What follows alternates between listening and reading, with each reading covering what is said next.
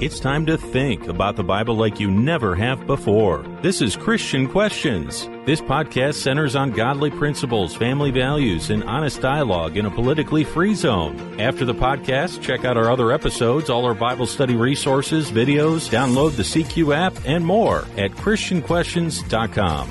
Today's topic is, do I walk in the spirit or the lusts of my human nature? Part 2. Coming up in this episode, being a follower of Jesus is no easy task because the desires of our human nature are obviously, natural. They don't just go away. They need to be dealt with. In our last episode, we began looking at the Apostle Paul's list of these challenges. Now we continue. Brace yourselves for a bumpy ride. Now, here's Rick and Jonathan. Welcome, everyone. I'm Rick. I'm joined by Jonathan, my co-host for over 20 years. Jonathan, what is our theme scripture for today's episode? Galatians 5:16. But I say, walk by the Spirit, and you will not carry out the desire of the flesh. Adam was created in the image of God. His physical human nature was fashioned in a way that would glorify God by its very existence. Once he sinned, all of that changed. What was once a pure reflection of the heart and mind of God, at best became a muddied and defective reflection. Fast forward thousands of years, and we find God's plan in place to clean up this muddied mess. This cleanup comes through Jesus and his true disciples. Now, as Jesus' disciples, we're tasked with living above our muddied world. In part 1 of this series, we opened up with the Apostle Paul's reasoning regarding walking in the Spirit and not fulfilling the desires of the flesh. We began examining Paul's long list of the works of the flesh in contrast with the fruit of the Spirit. Today, we continue this journey toward walking in the Spirit. This multiple-part series will identify what can keep us from inheriting God's kingdom and what can help us to inherit that kingdom. In Galatians 5:16 through 25, the Apostle Paul intentionally contrasts walking in the Spirit with the lusts of the flesh. So let's begin by recapping the Galatians 5 scriptures where the Apostle Paul's lesson is found. So Jonathan, let's go to Galatians 5. Let's just start with verses 16 and 17. But I say, walk by the Spirit, and you will not carry out the desire of the flesh. For the flesh sets its desire against the Spirit, and the Spirit against the flesh. For these are in opposition to one another, so that you may not do the things that you please. So Paul has shown us here in these verses that walking in the Spirit and following the deeds of the flesh are opposites. And this is important. They go completely separate directions. So now come the lists, Jonathan, Galatians 5, now verses 19 through 25. And he gives us the negative list first, Galatians 5:19 through 21. Now the deeds of the flesh are evident, which are immorality, impurity, sensuality, idolatry, sorcery, enmities, strife, jealousy, outbursts of anger, disputes, dissensions, factions, envying, drunkenness, carousing, and things like these, of which I forewarn you, just as I have forewarned you, that those who practice such things will not inherit the kingdom of God. And then Paul follows this up with a positive list, verses 22 through 25. But the fruit of the Spirit is love, joy, peace, patience, kindness, goodness, faithfulness, gentleness, self-control. Against such things there is no law. Now those who belong to Christ Jesus have crucified the flesh with its passions and desires. If we live by the Spirit, let us also walk by the Spirit. And there's such a powerful thought there. If we live by the Spirit, we say we do, then you have to walk by the Spirit. And that's what this whole thing is about, this big lists of contrasts. So first, like you said, the first list are the deeds of the flesh. And there are 15 specific deeds listed, and they are set up in 5 categories. And in verse 19, Paul says the deeds of the flesh are evident, which are, and then he comes into the list. Well, in our last episode, we covered the first category, intimate human desire, and that was in verse 19, immorality, impurity, and sensuality. We also covered the second category, which is spiritual control in our lives, from verse 20, idolatry and sorcery. So now, where do we go from here? Well, Rick, in this episode, we'll be discussing categories 3, 4, and 5, which is a tall task. The third category is Interpersonal relationships, verse 20, enmity, strife, jealousy, and outbursts of anger. The fourth category, group relationships, verses 20 and 21, disputes, dissensions, factions, and envying. Lastly, the fifth category, reckless behavior, verse 21, drunkenness and carousing. After Paul states examples of these categories of behavior, he covers anything he may have missed in verse 21, and things like these, of which I forewarned you, that those who practice such things will not inherit the kingdom of God. Yeah, this is the message, folks. Don't try this at home. That's what this is. And you're right, this is a tall task. These three categories, there's lots of negative stuff here, but we need to delve into it, define it, make it clear so that the fruit of the Spirit has its objective laid out for us, because these are the things we need to really be on guard against. So, Jonathan, where are we starting right now?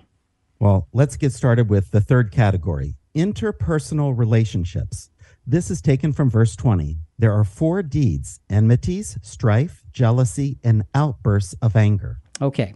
Paul's first two categories were about our closest personal relationships with one another and in our relationship with God. He dealt with human desire, and he dealt with our needed attachment to God as our only God.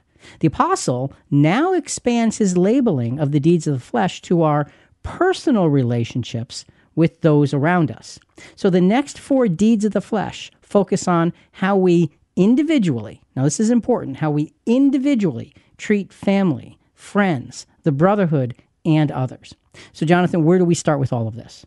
Well, we need to pay attention to what is being focused on and what it brings us to. We will be repeating these phrases throughout our series. What is being focused on? Enmities. And its meaning is hostile, hating, and opposing another. To have hostility is to have a focus on oppositional feelings toward another, okay? Look, we all can have oppositional feelings, but hostility is a focus on oppositional feelings toward another. Allowing oppositional feelings to develop and have importance is how hostility develops in our minds as a basis for external actions. Hostility is in the mind, and it can easily lead to destructive actions. Let's look at Romans 8:5-8 as an example of this. For those who are according to the flesh set their minds on things of the flesh, but those who are according to the Spirit, the things of the Spirit. For the mind set on the flesh is death, but the mind on the Spirit is life and peace, because the mind set on the flesh is hostile toward God. For it does not subject itself to the law of God, for it is not even able to do so. And those who are in the flesh cannot please God. Well, Rick, what jumps out at me is that hostility starts on the inside. And if we allow it to grow, it comes out in many ways. It can be seen in our facial expressions, our body language, in our words, and in our actions. It's in full display. Yeah, it's from the inside, but it has a hard time staying in there. And, think about this Roman scripture that really jumps out at me. The mindset of the flesh is hostile toward God. It's against God. It's trying to subvert God. It's just not a good thing to have. And it's an internal thing that, you're right, it kind of leaks out through in our lives, and we'll see what it develops in just a few minutes. Hostility is a powerful tool of rationalization.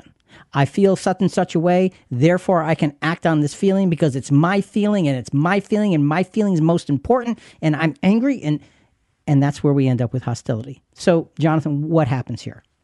What do enmities bring us to? A dead end of human, godless, and destructive thoughts and feelings. A dead end. That's what it is. It's a dead end, destructive thoughts and feelings. Remember, hostility is internal. Sometimes having hostilities in several directions can cause some to unite with those they may have been hostile towards by focusing their destructive thoughts on a common enemy. So what we're saying here is that you can have a situation where you have two people who are at odds, but they have a third person they're both at odds with, and they join forces to drip that hostility, that internal feeling. And this very thing actually happened to Jesus. Luke 23:11-12. And Herod with his soldiers, after treating him with contempt and mocking him, dressed him in a gorgeous robe and sent him back to Pilate. Now Herod and Pilate became friends with one another that very day, for before they had been enemies with each other. This is crazy, Rick. Yeah. Two enemies become friends based on a common cause, and look at the evil it produced, the crucifixion of Jesus. And think about the evil it produced. The most innocent man the world had ever seen was the victim of this combined hostility. Hostility is that internal anger and frustration and negativity toward someone or toward those around us. It really is a deed of the flesh that we have to take care of. So Jonathan, when we look at this, are we rising to a spiritual life, or are we falling into human depravity? To have enmity is to harbor some level of hatred for another individual. Unless this hatred has a basis in love, hating the sin but loving the sinner, it represents seeds of mental and emotional destruction. Such seeds of this deed of the flesh will only produce sinful results. So hostility is a very vibrant seed. Is that a seed that we are cultivating? Well, Rick, I have a mirror question. And a mirror question, I want to look at myself and ask myself this very thing. What do I truly harbor and allow to develop in my heart? Now let's go to Matthew 5:43 and 44. You have heard that it was said, you shall love your neighbor and hate your enemy. But I say to you, love your enemies and pray for those who persecute you. And again, that word for enemies is that same word for this hostility that we're talking about. So we see that this is a big, big, big thing in our Christian lives, working against this deed of the flesh. So, Rick, what fruit of God's power and influence can help us overcome enmity? Well, we've got the fruit of the Spirit, and they're listed in Galatians 5:22 and 23, and they're love, joy, peace, patience, kindness, goodness, faithfulness, gentleness, and self-control. And when we're looking at hostility and enmity, I think of peace. I think of having the peace of God. Be of good cheer. I have overcome the world. That's what Jesus said, and that should bring peace to any hostility that we feel. Because if he overcame the world, that means all things will be put back in their appropriate order when the time is right. No need to be hostile. Have the peace because Jesus overcame the world. So, Jonathan, as we put this all in order, this is every part of this podcast, Jonathan, is nothing good, okay? We're not. Thanks a lot for this subject. Yeah, well, anytime. I always try to help. But, the point is, it's important so we understand what these deeds of the flesh are. So when our thoughts and emotions go down the road of hostility, we need to take extra care to notice, process, and change direction. Hostility is never a basis for anything good. The question is, what does it produce when left to grow? As we've already seen and will continue to see, it's easy and natural for one deed of the flesh to lead us to another deed of the flesh. Because hostility is an internally functioning deed of the flesh, its natural expression will be some sort of outward action. It's only a matter of time. Of course, any outward action that has hostility as a motivation, that's an action that just doesn't end well. So we put hostility on the table. What do we do with that, Jonathan? Well, let's go back to our third category, interpersonal relationships. They are enmities, strife, jealousy, and outbursts of anger. So in this listing of the deeds of the flesh, this third category that you keep bringing us to, it's regarding interpersonal relationships, my relationship with others. Paul has listed 4 deeds of the flesh here. And as we'll see, the first 2 and the last 2 go together as causes and effects. We just talked about hostility as a cause. Its effect is manifest in strife. What is being focused on? Strife. And strife means a quarreling, that is, by implication, wrangling, a contention. So I have a question, Rick. Can we disagree with someone without strife? I certainly hope so. We should be able to, and I will tell you that sometimes in our Bible studies on our Sunday group, we have different perspectives on things, and it's a really, really great study when we sit and we say, okay, there's different perspectives. Let's hear from brother or sister so-and-so. Now let's hear from brother or sister so-and-so. Okay, you see there's differences. Any questions, any comments? And there is a mutual respect when you do it that way. It really can be uplifting. But too often, Jonathan, it comes down to wrangling and contention. So let's look at. So yes, we can. When we harbor thoughts and feelings of enmity or hatred, we prime ourselves to be more readily engaged in actions that bring strife. Those whom we should be caring for, we end up wrangling with, end up in contention with, and we don't want to go there. Let's look at 1 Corinthians 3, verses 2 and 3. I give you milk to drink, not solid food, for you are still fleshly. For since there is jealousy and strife among you, are you not walking like mere men? The Apostle Paul is telling those in the church of Corinth that they are acting immaturely. He's saying, you're like kids. You should be above this behavior by now. They should have been progressing. To act this way causes strife, and it's an act that's driven by a deed of the flesh. And he's saying that if you are doing this, you're acting like regular human beings, and that's not acceptable for followers of Christ. So we have to think about this and say, wait, am I falling into this human being activity, or am I walking in a way that follows after Christ? What does strife bring us to? A dead end of humanly driven and destructive personal relationships. 1 Corinthians 1:11.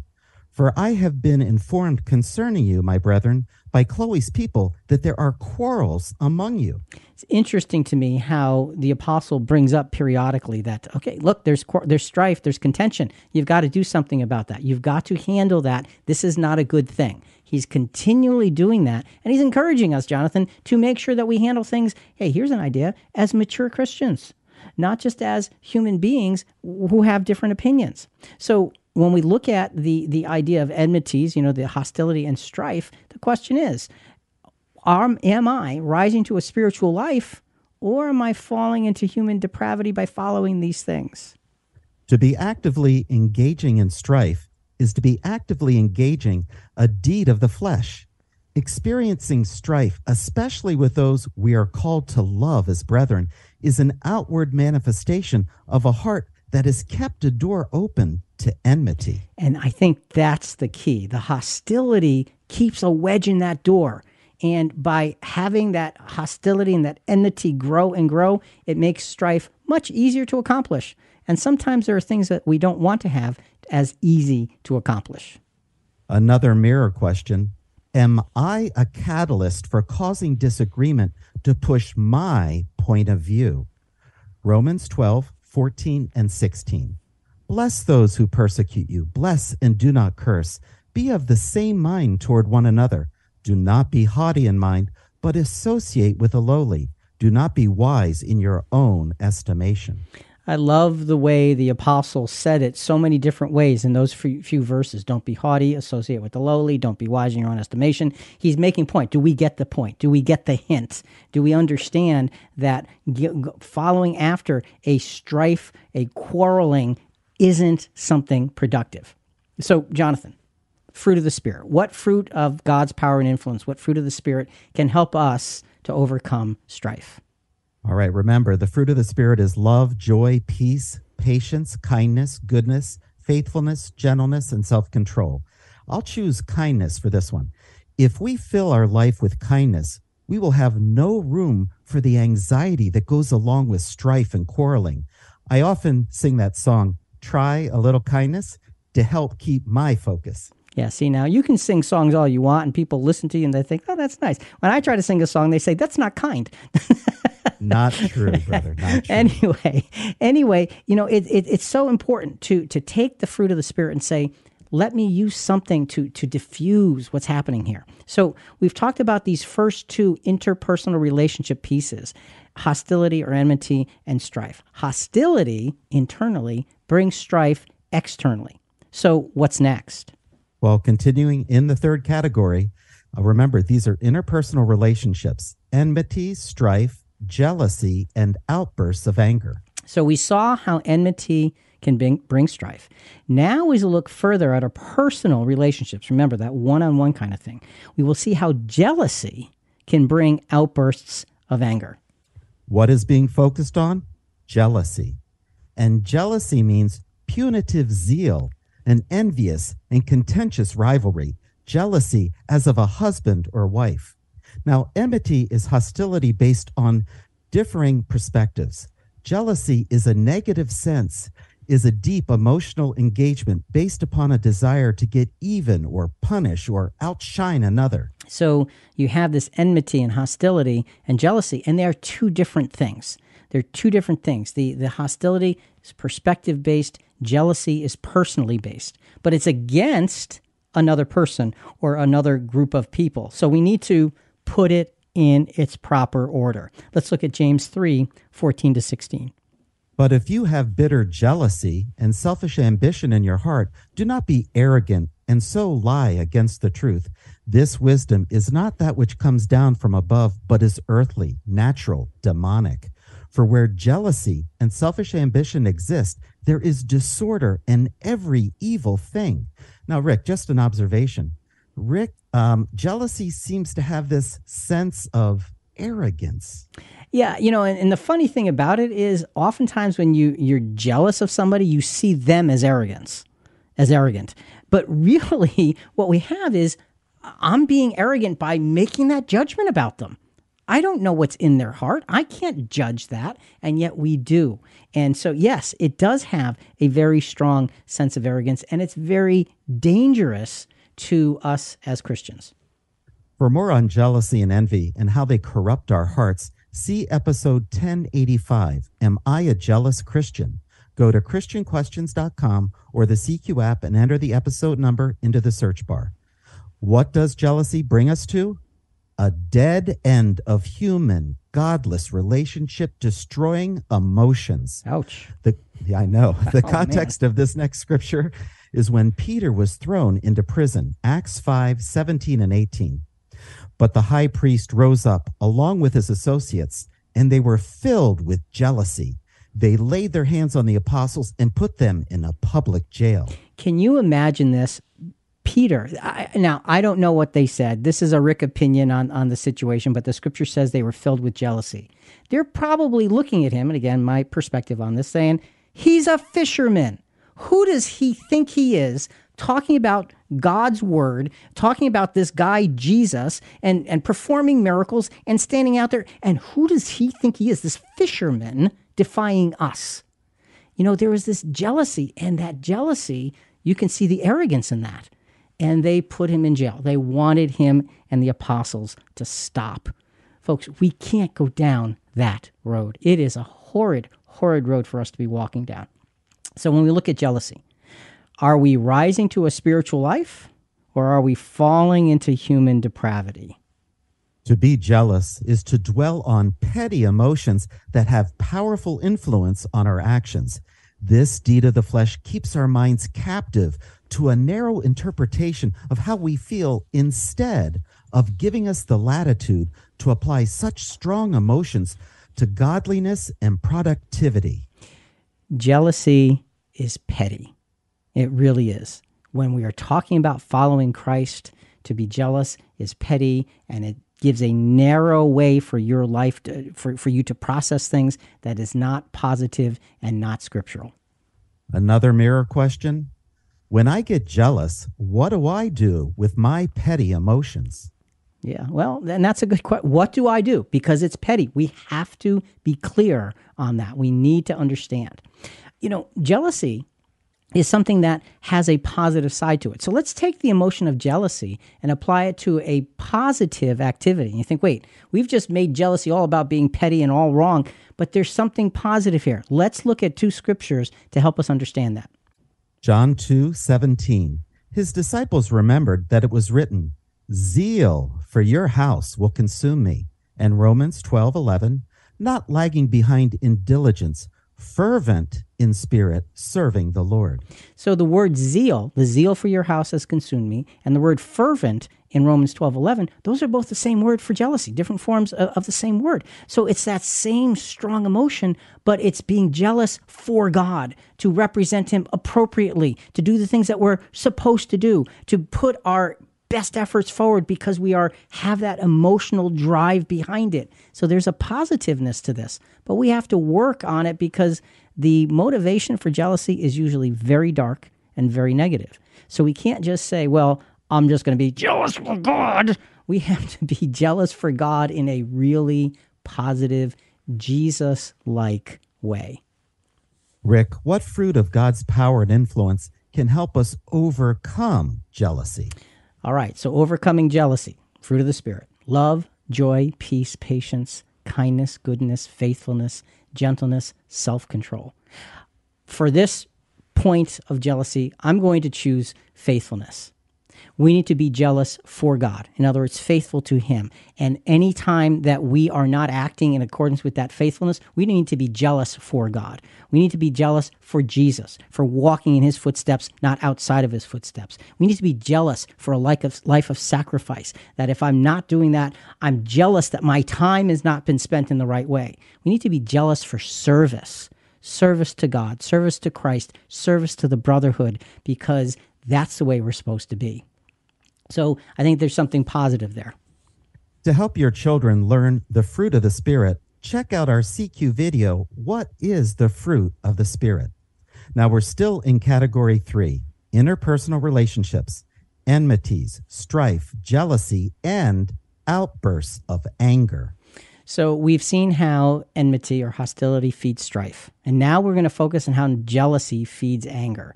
Unfortunately, this is all too easy to predict. You know, this is not something you're going to say, wow, Jonathan, Rick, you really thought this one up. No, this is an obvious end result, and it's not a good one. So, Jonathan, let's go. What is being focused on? Anger. Anger is defined as passion, heat, anger, boiling up, the wine of passion. While jealousy is an inter-emotion and reaction, anger is a blatant and passionate outward expression. When anger is spurred on by the heat of jealousy, it usually brings disaster. Yeah, see, jealousy burns up and wells up on the inside, and anger bursts on the outside. And that's why the scripture is written, but it brings bursts of anger, expressions of anger. What does anger bring us to? A dead end of godless words and actions that are meant to hurt or destroy. Colossians 3, 5, 8, and 9.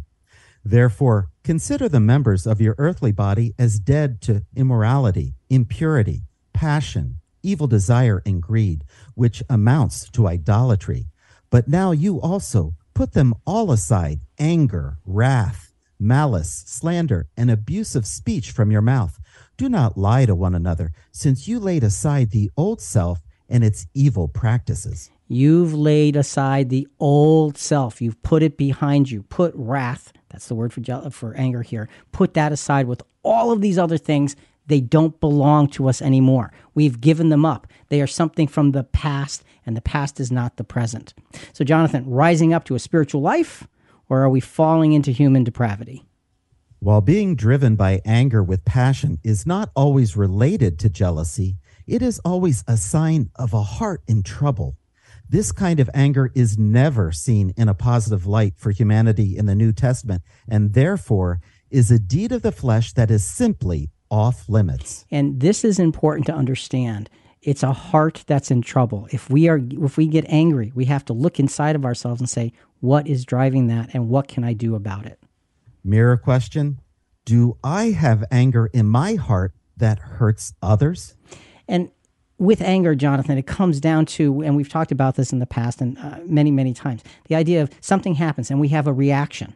Then there's a space, and then we can respond. We don't have to follow that initial reaction. We can pause, consider, and become Christ-like in our response. That's the way that we can handle something like anger and jealousy and outbursts of anger. All of these things, that's how we handle those things. Let's go to Ephesians 4, 31 to 32. Let all bitterness and wrath and anger and clamor and slander be put away from you, along with all malice. Be kind to one another, tender-hearted, forgiving each other, just as God in Christ also has forgiven you. You can choose to act in anger, or you can choose to act in kindness and tenderheartedness and forgiving, because we've been forgiven. So, Jonathan, what fruit of the Spirit can help us overcome anger? Well, remember, the fruit of the Spirit is love, joy, peace, patience, kindness, goodness, faithfulness, gentleness, and self-control. So I'm going to choose gentleness. This one I need a lot of work on. I tend to be abrupt when I'm in what I call a work mode. You know, we need to follow the example of Jesus, who was meek and humble in heart. We need to value everyone, so anger is kept in check. And you can be working hard and focused and still be gentle. So I really like that correlation with the gentleness against the anger. There's cause and effect here. Hostility and strife, jealousy, and angry outbursts. These are deeds of the flesh. We've got to be careful. Our hearts and minds are powerful influencers when it comes to how we treat each other. Let's be aware. So, our personal relationships are easily subject to the deeds of the flesh. What about our larger group relationships? Even though the dynamics of Christian group relationships are different from those of Christian personal relationships, the dangers are the same. Human ego and perspective are simply not spiritual, which means that we all must be on guard against our own nature. As we will see, the things we need to be aware of can be subtle and easily rationalized by human perspective. So it comes down to focusing, realizing, and acting. Now on to our fourth category, group relationships, verses 20 and 21. Disputes, dissensions, factions, and envying. With this next category of group relationships, Paul uses a very revealing word to put the importance of appropriately handling our group relationships in order. And this is where we're beginning. What is being focused on? Disputes. It is defined as, by implication, faction, electioneering, or intriguing for office. You know, the best way to describe it is self-promotion. And this word seems to have a much broader meaning than many translations give it. It carries the sense of putting oneself forward for the purpose of getting people to follow and support you. All right. So that's something that we have to watch out for. So where it says disputes, you don't get that sense, but that's really what it means. That's self-promoting. What does disputes or self-promoting bring us to? A dead end of human self-glorifying focus that minimizes godliness and accentuates ego. Now, let's reread James 3:14 through 16, but change the focus from jealousy to selfish ambition. But you have bitter jealousy and selfish ambition in your heart. Do not be arrogant and so lie against the truth. This wisdom is not that which comes down from above, but is earthly, natural, demonic. For where jealousy and selfish ambition exist, there is disorder and every evil thing. In selfishly promoting ourselves, we have forgotten our Christian character development of selflessness. Yeah, and you think about it, you're forgetting selflessness, so you're forgetting nothing. You can rationalize, well, I'm forgetting nothing, so forgetting nothing is a good thing. Yeah. But that's all wrong, isn't it? It is. It's all wrong. It's all wrong. It's all wrong. Selfish ambition, self-promoting doesn't work as a Christian. James, in this verse, chapter 3, verses 14 to 16, he combines jealousy, which is generally focused on one-on-one issues, and selfish ambition, which is generally focused on positioning oneself within a group. So he puts them together. He's showing us that focusing on ourselves at any level is never a good idea, ever a good idea. Selfish ambition, no. Christ-likeness, yes. Am I rising to a spiritual life in what I'm doing here, or am I falling into human depravity? To be self-promoting is to be self-honoring, and that means we have taken what belongs to God for our own use. Such an approach is always categorized in Scripture as a deed of the flesh. To be spiritual is to walk away from such things. And when you think about it, you think about who was the first being to take what belonged to God for his own use. Lucifer. For sure. Absolutely. So we can have him as our model or Jesus as our model. Take your time. I mean, really, take your time. Which direction do we want to be going? Let's look at, I'm sorry, Jonathan, I know you have a mirror question. I do indeed. You always do. Do I ever promote myself instead of God when it is he who is working through me?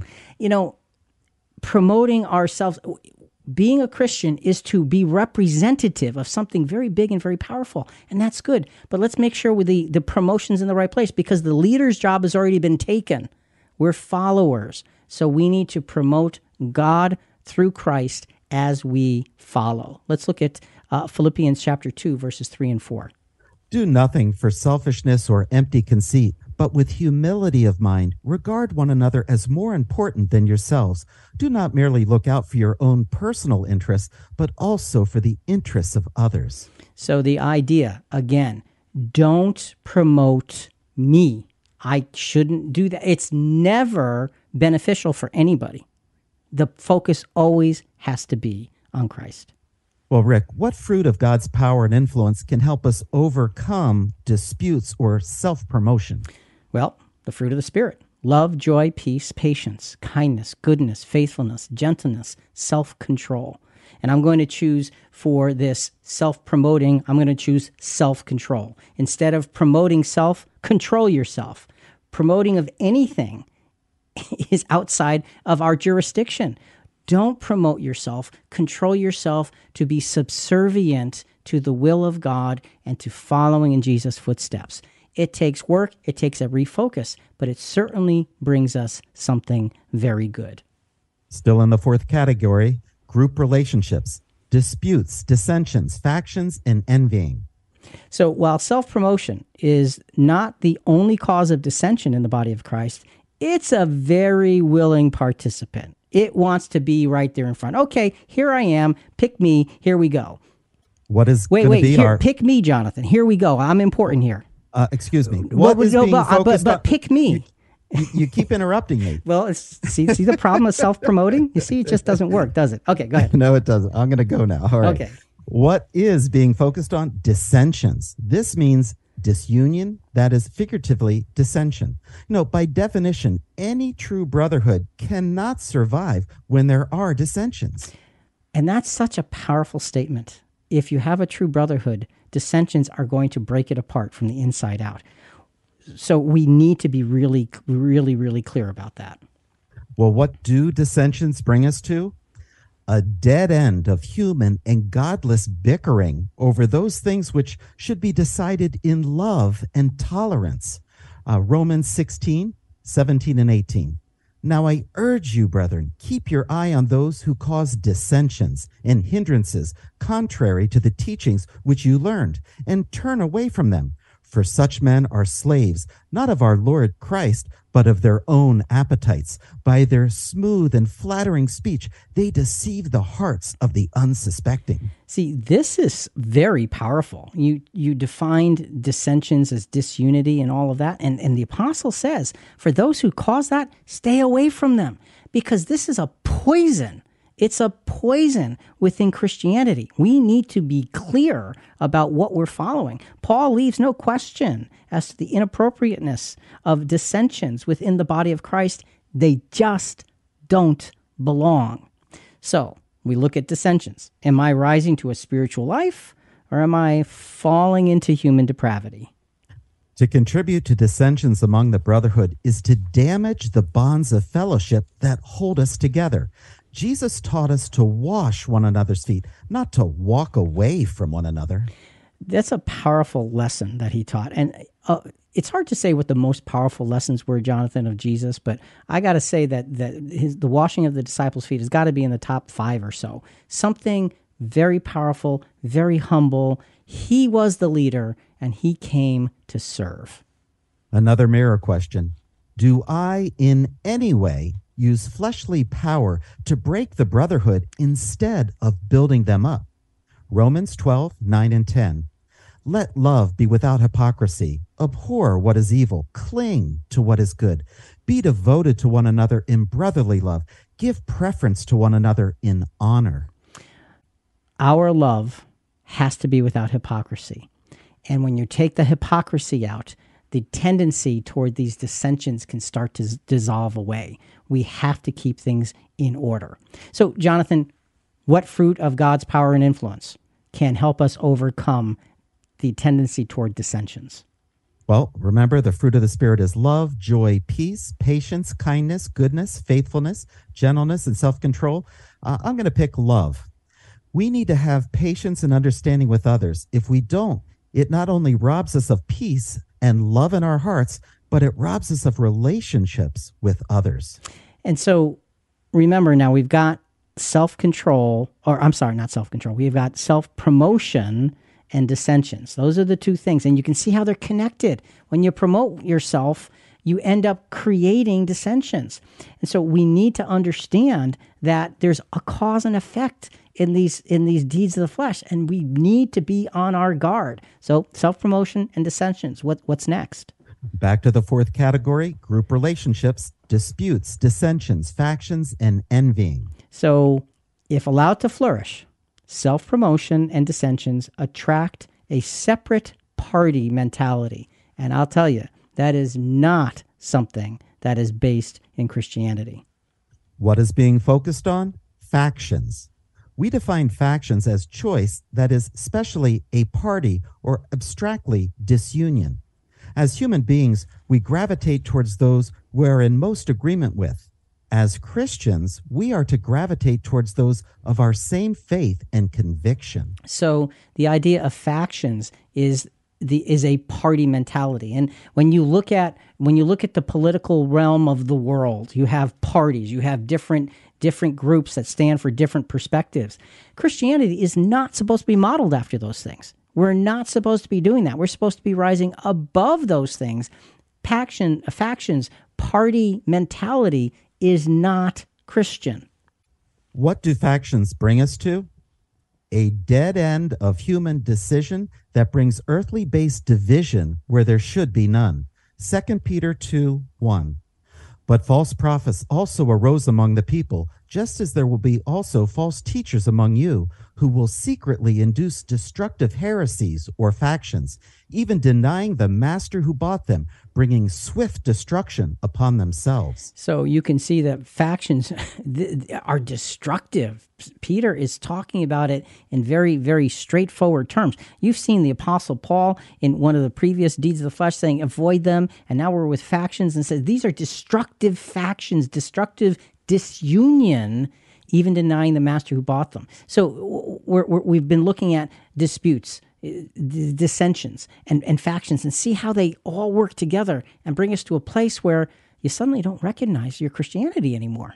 You're looking and say, wait, this isn't what the original model was. This is not how the early church worked. Where do we go wrong? Are we rising to a spiritual life, or are we falling into human depravity?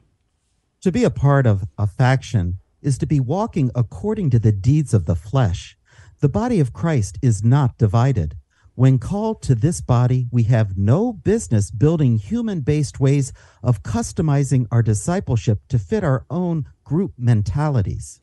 The body of Christ is one body. It's very specific. It's very clear. There's one head, and that's Jesus, period.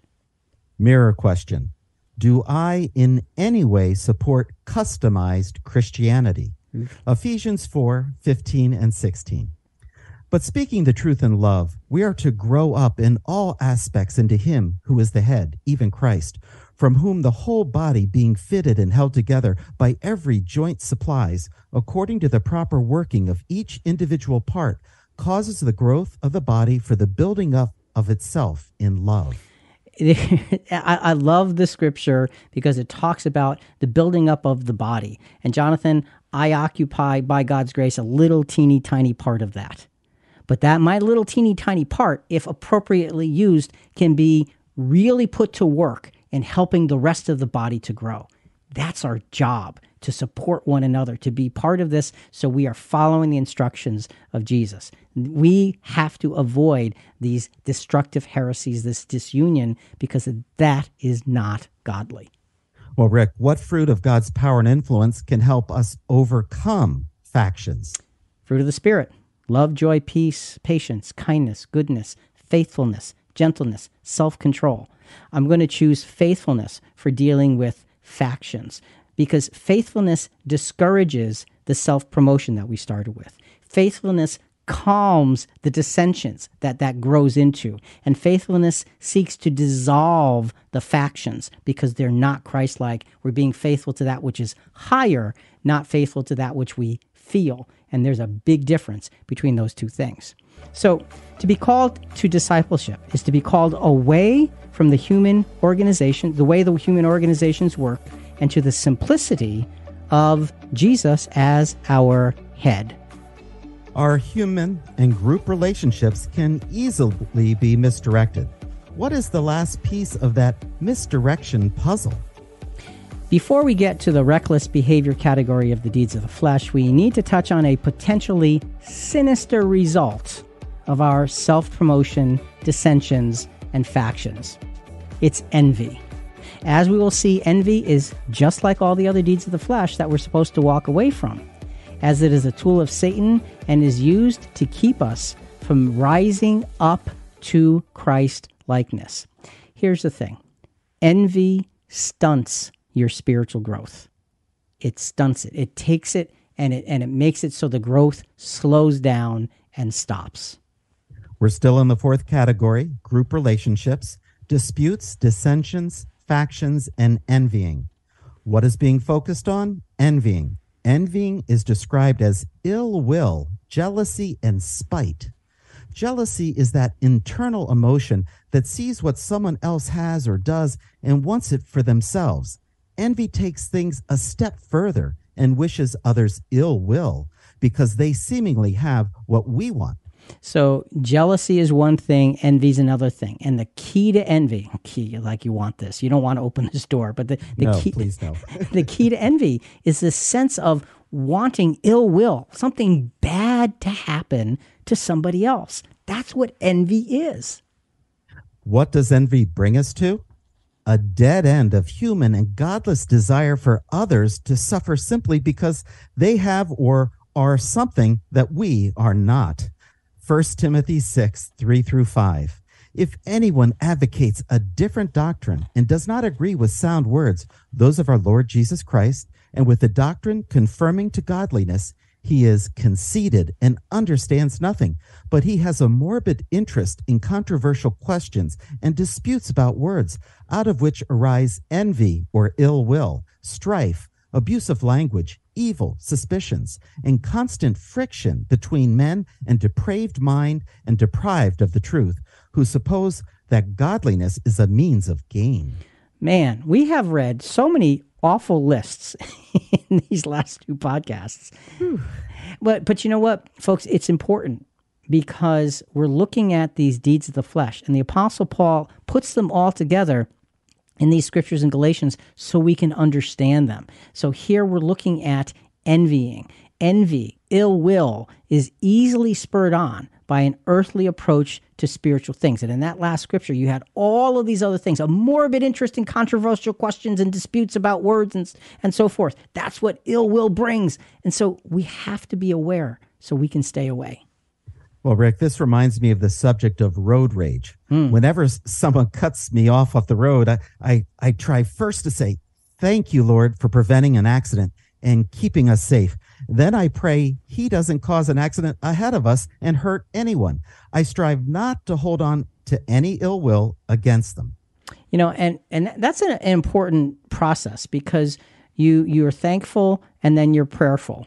Whenever we're dealing with any of these things, being thankful and being prayerful for what is in terms of godliness is a real good way for us to refocus ourselves. You know, that reaction, pause, and response. It's a good way to reset ourselves so we can fight these things because they're natural to imperfect humanity. We need to be aware of it. So again, we're looking at envy or ill will. Am I rising to a spiritual life or am I falling into human depravity? Envy, wishing ill will on another, is never a standalone deed of the flesh. It always needs some other thought or emotion to provoke it. If we ever feel envy or ill will against anyone, It is a signal that something deeper has gone astray in our spiritual lives. These things need our immediate and honest attention. See, there are certain deeds of the flesh that when they're happening on the inside, they signal something. And they signal something is very, very wrong. And if we can be humble enough to say, wow, I feel this way. What's wrong? What's causing it? And then begin to dig. That's where we can really begin to start to change things. A mirror question. Do I wish ill will on anyone for any reason? 1 Peter 2, 1-3. Therefore, putting aside all malice and all deceit and hypocrisy and envy or ill will and all slander, like newborn babes, like for the pure milk of the word, so that by it you may grow in respect to salvation, if you have tasted the kindness of the Lord. So what you see is, again, a different perspective. Putting aside malice and deceit and hypocrisy and ill will and slander. Put those aside. And it's interesting that the apostle says that, and then he goes back to the basics, like newborn babes, long for the basics, the beauty of the truth that first drew you. It's a process. It's a way to put things in order so you're not wishing ill will, but you're looking upwards and looking for God's blessing. Pray for those who persecute you, like Jesus said. We're looking at envy as a part of this fourth category of group relationships. Jonathan, what fruit of God's power and influence can help us overcome envy? The fruit of the Spirit is love, joy, peace, patience, kindness, goodness, faithfulness, gentleness, and self-control. Well, I'll choose joy. Instead of going down that road of ill will for others, think about the blessings and opportunities we have in Christ. We know that things will be difficult, but Jesus had no ill will. And in Nehemiah 8:10, it says, "For the joy of the Lord is your strength." Yeah, and that's such a powerful thing. Jesus had no ill will to anyone. And if anybody had a, quote, right, unquote, to ill will, it would have been Jesus. But he died for everyone. He didn't have ill will. He had God's will for them, and he died for them. So we've looked at self-promotion and dissensions. You see how those go together, and then produce factions. And ill will comes out of all of that. There's this process, and it's dark, and it's nasty. I hate to ask, but I'm going to ask anyway. So what's next? Well, let's move on to the fifth category, reckless behavior, verse 21, drunkenness and carousing. What is being focused on? Drunkenness. Drunkenness simply means an intoxicant. Now, we understand this drunkenness to mean being intoxicated with alcohol primarily, but also including anything else that would mar our ability to think clearly and act soberly. Basically, our mind is clouded. Right. So with a clouded mind, and alcohol is a great example of having a clouded mind. But the point of this, as we'll see, is that cloudiness in our spiritual thinking doesn't just come from alcohol. What does drunkenness bring us to? A dead end of human carelessness that trades our sobriety for a momentary escape, only to find that this escape was actually a major snare of the flesh. And that is one of those things that happens to people all the time. We get stuck and we look for the out, and then we look back and say, boy, that decision was worse than the thing I was running away from. And this idea of drunkenness is important. And again, it's not just alcohol. And we're going to illustrate that by what Jesus says. He's talking to his followers about the end times. And here's what he says in Luke 21:34-36. Be on the guard so that your hearts will not be weighed down with dissipation and drunkenness and the worries of life. And that day will not come on you suddenly like a trap, for it will come upon all those who dwell on the face of the earth. But keep on the alert at all times, praying that you may have strength to escape all these things that are about to take place and to stand before the Son of Man. So the idea here is Jesus is saying, don't be weighted down. Don't let your hearts be weighted down with dissipation and drunkenness, with being focused on other things, and with being cloudy of spiritual mind when you're living at such a time, when there's so much happening and so much difficulty. Don't allow the cloudiness of humanity to infiltrate your spiritual mind. The end times bring some testings that are common and some testings that are unique to that period. The point is, we as Christians need to avoid anything that clouds our minds from spiritually sound thought and action. So we look at this idea of drunkenness, not just physically, but in a spiritual and in a mental sense. Am I rising to a spiritual life, or am I falling into human depravity? Drunkenness or any lack of sobriety is a choice.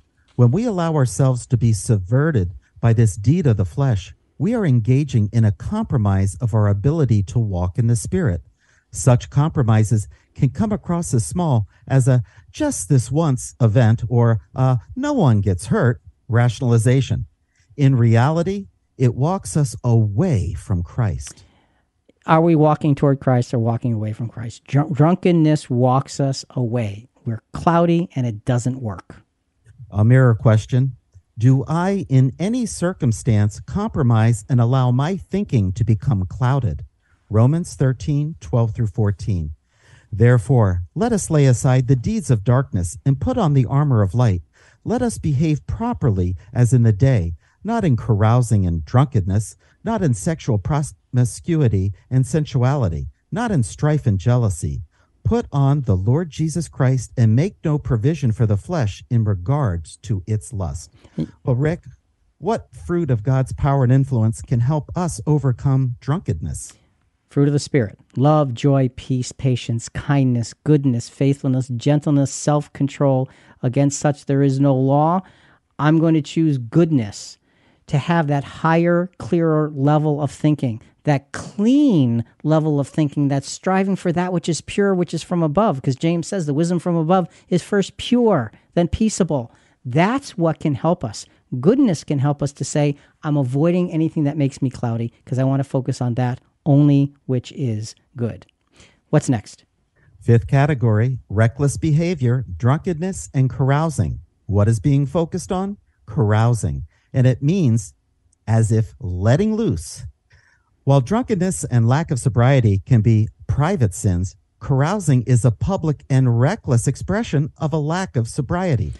So what we want to understand is some of these things happen on the inside and some of these things happen on the outside. And carousing is very definitely a very physical picture of being, in a sense, out of control and not in a godly state of mind or action. What does carousing bring us to? A dead end of human carelessness that displays our lack of sobriety for all to see. It identifies us as a partier and not as a disciple of Christ. 1 Peter 4:2-4. Live the rest of the time in the flesh no longer for the lusts of men, but for the will of God. For the time already past is sufficient for you to have carried out the desire of the Gentiles, having pursued a course of sensuality, lust, drunkenness, carousing, drinking parties, and abominable idolatries. In all this, they are surprised that you did not run with them in the same excesses of dissipation, and they malign you. Well, Rick, I have to say, I had all these negative qualities in my past, and that was my way of life with my friends. I look back in disgust and shame, thinking, how could I have ever gone down that road? But when, by God's grace, I changed my life, all my friends and some of my family looked at me like I was going off the deep end. It shows you how backwards this world really is. It really does. It really does. And you know, and the key, Jonathan, is you say you look back on that with shame and disgust.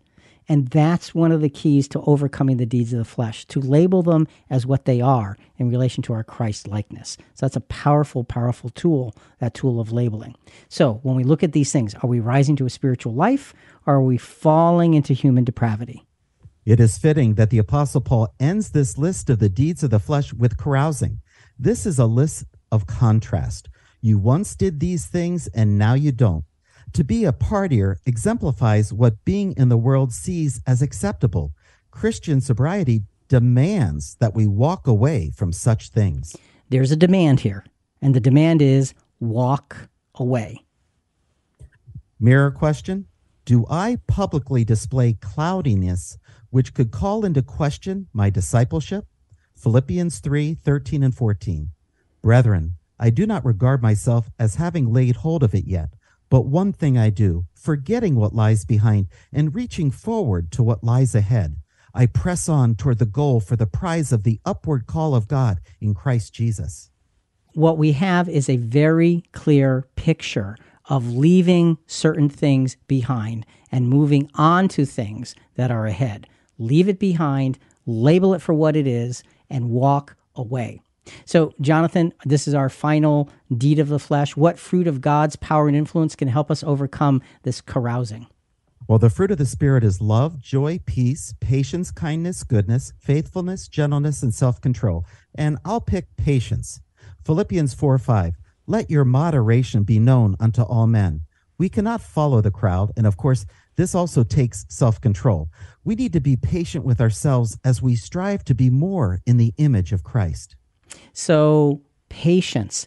And why is that such a good fruit of the Spirit here? Because sometimes things don't change immediately. You have to work the change. You have to make it become the new habit and then walk with Christ, just like we've been talking about for these last two podcasts. So after the Apostle Paul states examples of all these categories, these 15 things, he covers anything he may have missed. At the end of the verse says, and things like these of which I forewarn you, that those who practice such things will not inherit the kingdom of God. We are to be clear and focused to understand wrong is wrong, and there is no middle ground. We have navigated through a long and difficult list of 15 deeds of the flesh. In so doing, we have plainly seen that our sensuality, our spiritual loyalty, our personal and group relationships, and our general behavior all must be in line with the principles of sacrificial discipleship. So how do we develop these profound and life-changing principles? We develop it through the fruit of the Spirit. Our next episode will clearly open up this fruit so we can apply each and every aspect to better live as true disciples of Jesus. And folks, that's what this is about. It's about better living as a true disciple of Jesus. It's about making clear-cut decisions, walking away from sin, walking toward godliness.